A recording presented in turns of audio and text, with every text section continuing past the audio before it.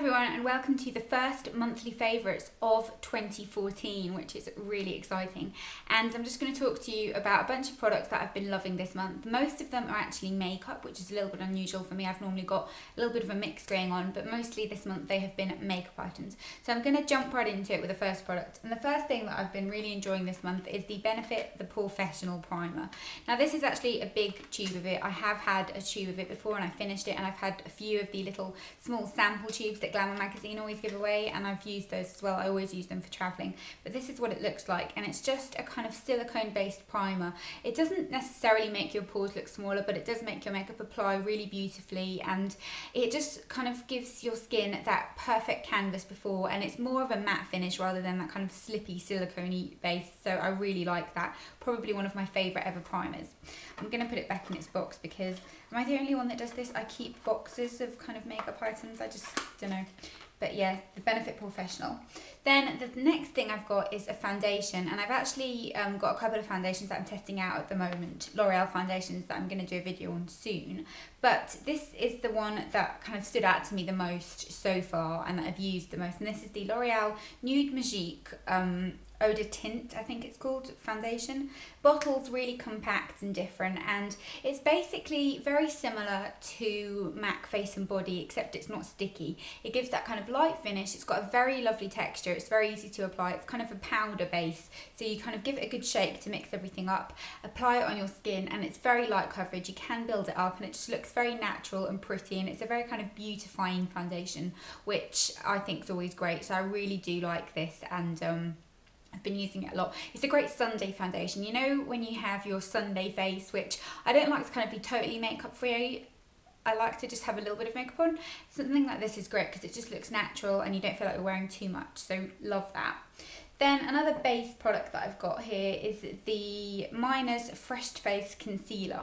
And this is what I'm wearing under my eyes today actually. And I've been really enjoying using things like this rather than the Collection 2000 concealer, because that just kind of can be a bit drying and my skin has been a bit weird lately, and this kind of gives a nice illuminating effect and it kind of makes the skin look quite plump. So I've been using this a lot this month. I've been really enjoying it. And then the last base product I've got here is another Benefit product, and I actually took this away with me and I used it all while I was away and I really liked it. And this is the Benefit the Professional Shine Vanishing Pro Powder. Packaging of it's really funny, but it basically comes kind of like that, and you tap the powder into the lid, and then it's got this kind of brush down here, so it's great for travelling. It kind of makes it very easy to kind of retract it. I don't know what I'm on about. It makes it easy to kind of get it out and apply it everywhere, and great, as I said, on the go, because you can just touch up very, very easily, and it's cute. It can be a bit powdery, but it's really nice to set your makeup with if you've got quite oily skin, which I definitely have. Then the next product is a lip product, and this is by Revlon, and this is one of their colorstay ultimate suede lipsticks, and this is in the colour Socialite, which is just this kind of very pretty natural pink colour. I'll swatch it here for you. It's just a kind of pretty natural nice pink shade, and I've been really gravitating towards these types of shades lately because I just feel like kind of I suit those deeper pinks. Really like that. It's lovely. And then I've also got a mascara that I've been really enjoying this month, and I kind of have got one issue with it, and it's that it smudges a little bit, but I think that's just due to kind of how busy I've been, and I've been going out a lot, and I've been walking to work as well, which kind of makes your makeup kind of fade more easily. But this is the 17 Super Lash mascara, and it's just one of those fibre mascaras that kind of the brush doesn't look like anything special. It doesn't look like it's going to do much, and I've got very sad little lashes, but somehow this is fantastic. It makes them really long and just very noticeable, and I, like I said, haven't got noticeable eyelashes, so I was really impressed with this, and I really think that it's just a kind of nice mascara if you haven't got much going on in the lash department. If you've got very long lashes, I'd stay clear because it does give a very long effect, but I really like that. And then last but not least is a brow product, and I've been getting into these types of brow products a lot lately, and this is by Cosmatics a la carte, and this is their brow ink. It's a semi-permanent liner. I've got it in the shade Sable, and it just looks like this. It's just a kind of thin felt tip liner almost, but you can kind of draw the individual hairs on your brow, and it's fantastic for that. I'll just kind of do a little demonstration there. That's obviously done quite heavy-handed, but if you kind of do it very gently, it just looks great, and I love that kind of effect. My WhatsApp keeps going off. I love that kind of effect that it gives. It's just very kind of natural, but defined at the same time. So now I'm done with the makeup, I'm going to move on to some nail products that I've been loving. So moving on to nail products, and I've been wearing a lot of kind of darker, deeper shades recently. The first two that I've been really enjoying are both by Essie, and the first one is this one right here called Decedent Dish. I wore this all of last week, a really nice kind of deep, chocolatey, multifaceted colour. And then this one here is Big Spender, which is kind of like a warm purple, again a really, really nice colour, and kind of a little bit brighter than you might be used to. And then another kind of purple shade that I've been loving is this one by Maybelline. I don't know what this is called, but it's number 135, and it's just this kind of shimmery purple colour, really pretty and very kind of appropriate for this time of year, which is absolutely horrific. It's just raining all the time. And then I have got a few skincare items. The first two are ones that I've been really, really enjoying lately. This is the Soap and Glory The Glow Job.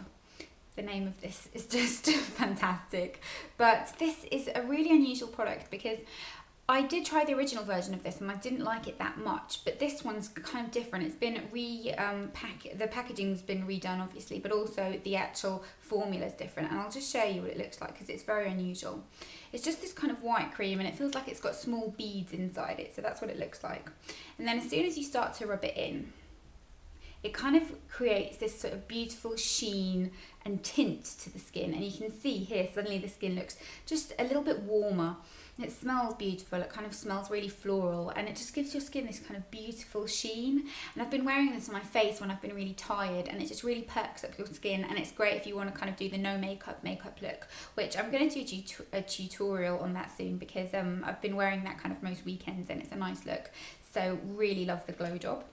And then the next one is this eye cream, and I'm actually obsessed with this. I think this is one of the nicest eye creams I've ever used, and it's the Soap and Glory Puffy Eye Attack Turbo Boost Hydra Gel. That's what the packaging looks like. I told you I keep packaging. And this is what it looks like, the actual cream. It's just a kind of gel-like cream, but it soaks in instantly.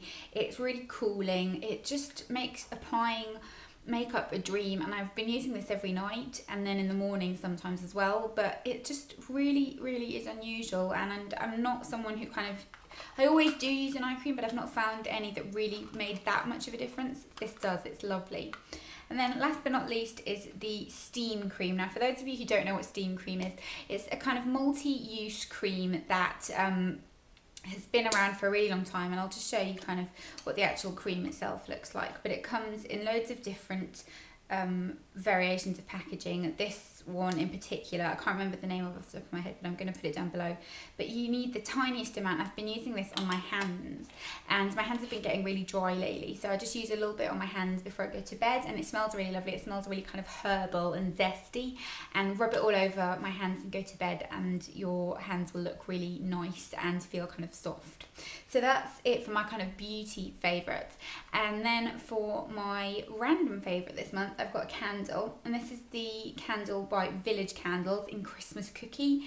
I know it's not Christmas anymore, I know, but it's a really sweet scent, and I only like these types of scents in the winter because I feel like they can be a bit overpowering. I don't like any of Yankee Candle's kind of food scents. I just feel like they're too much, but this, it's sweet, and it just smells like kind of vanilla or creme brulee. It's a kind of 2-wick candle, and it's just great. I really, really like it. I like the packaging, and I think it's just really nice. And obviously the packaging does look very much like Yankee Candles, but really nice candle. It doesn't burn as even as I would like, but the fragrance is really nice, and it's not too strong and off-putting.